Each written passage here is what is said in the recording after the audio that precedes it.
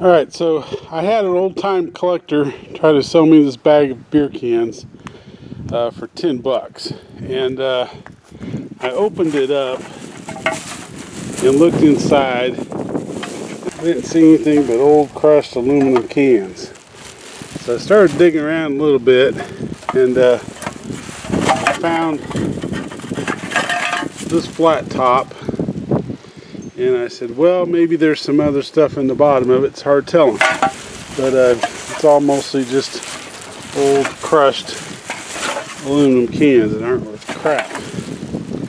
So it was obvious I wasn't going to buy this. And he said, well, how about 8 bucks? And so I gave him $8 on the chance. It's kind of like a lottery ticket.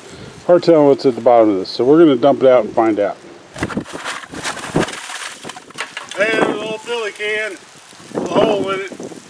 I'm rich. There's a Budweiser flat. Ain't worth nothing. It looks like I paid $8 for a Carling Black Label flat top. Ain't much of nothing else in here worth anything. What a bunch of junk.